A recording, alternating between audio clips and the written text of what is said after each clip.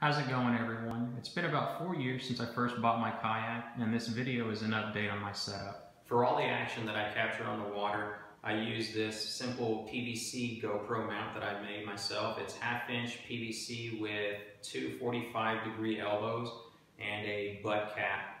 What I've done to the butt cap is took a 1/4" drill bit, drilled a hole straight through the cap, and then placed the GoPro camera tripod mount on that.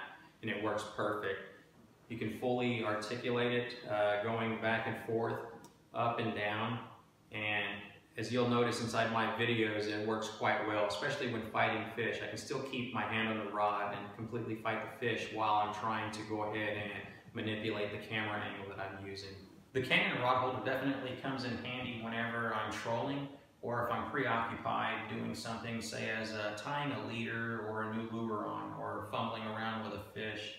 You can go ahead and manipulate it in many directions. You can angle it using this right here, and then you can secure your rod into place using this little lock ring. You can come out whenever it's not in use. The Lowrance is definitely one of the most important items that I have on the kayak, and it's a complete game changer whenever I'm out in the water. It took a lot of practice learning how to use this thing, but once you know what you're looking at, you're always going to have an edge over the next guy who doesn't have one of these. I've got a ram tube to hold my fishing net, and it's because I was constantly getting tired of this thing getting snagged whenever it was in the back or up in the front of the kayak. Now I have the peace of mind knowing that my net is always going to be exactly where I left it the last time whenever I'm fighting a big fish and need to get it quickly. It's not going to get snagged up, and I can go ahead and keep it close by me up the front, or I can just push it backwards. Here at the tank well, I've got a simple 9-quart ice chest to go ahead and keep fish or food, something to drink, cold. It's nothing big or cumbersome, so unloading it and loading it up is pretty simple. It's not very heavy, and it gets the job done. This custom rod holder I built has definitely earned its place on the kayak. Before, like most other pro angler owners, I used to store all these guys up front in the horizontal storage. What I found though was because they would constantly get tangled up, I didn't want to switch out as often whenever the situation called for it. Therefore, building this thing has simplified the process 100%. I will now just reach back, grab a rod. It's super simple. One of the main considerations that I took into account was overhanging trees, going under bridges, and because of that, I intentionally did not glue these two joints right here. That's simply so that I could reach back and lower every one of the rods all at the same time, and then raise them back up whenever I cleared the obstacle. To get my kayak to and from the water, I use a cart that plugs into the scupper holes. Once you're at the water, you can go ahead and simply store the cart in the rear as I've done here, or you can go ahead and store it in the scupper holes. If I wasn't using this ice chest, it would just simply plug right into the top side of the scupper holes. It's pretty simple. For safety during the day and nighttime fishing, I have a 360-degree light. It's mounted to an 1.5" ram ball and can be easily moved when not in use, or to put it away into storage, just simply untighten it, and then it can be packed down into a smaller size and placed up front to get it out of the way. This thing definitely comes in handy and keeps you safe on the water whenever you're nighttime fishing. I've also installed some LEDs for navigation to light up the cockpit, and then also to attract some bait fish. All of these, together with the 360-degree night light, will keep you legal in most states, and without a doubt will let any other boaters on the water at night know exactly what you are when you're out there. And if they don't know what you are, at least they're going to see you. To turn them on and off, the switches have been conveniently located within arm's reach. Down below the front hatch, I've got my PFD. It's an inflatable one. Do not ever go kayak fishing without wearing one of these, because when you least expect it, it's going to save your life one day. I've got a tackle tray for all my soft plastics. This is what I mainly use.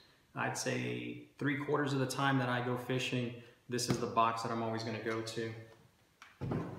I've also got another tackle tray. I've got 3 of these. 2 are under the rectangular hatch, but this one's got my spinner baits and the skirts and stuff like that. The other tray has got all my jig heads, and then the other one has got nothing but crankbaits. Got fish grips, and it's also a calibrated scale. I've got little floaties to go ahead and keep it floating if I was to drop it overboard. A pair of cold water gloves that are weatherproof, or actually waterproof. Another pair of gloves that are thick neoprene for handling fish with a lot of teeth. I've got a flashlight for nighttime fishing. Really comes in handy. A microfiber towel to dry anything that may have gotten wet. Marker buoy to go ahead and mark structure that I have found and I want to come back to later. A black permanent Sharpie marker. That's to go ahead and measure out on my kayak a designated length for a fish that I might want to keep for later on.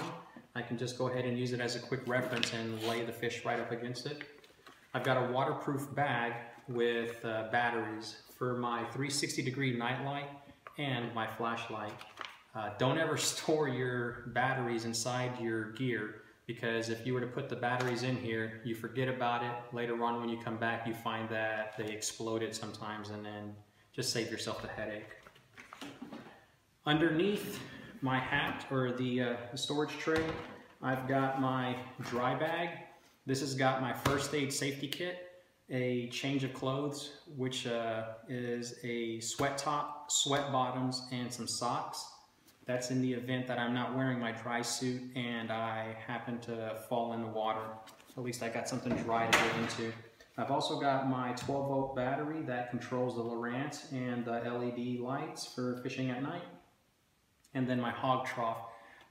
Most tournaments want you to use a standard measuring device. The hog trough, more often than not, is the one that everybody uses. As I said before, inside the rectangular hatch, I've got two other tackle trays made by Plano. Again, holds all my jig heads, my hooks, and weights.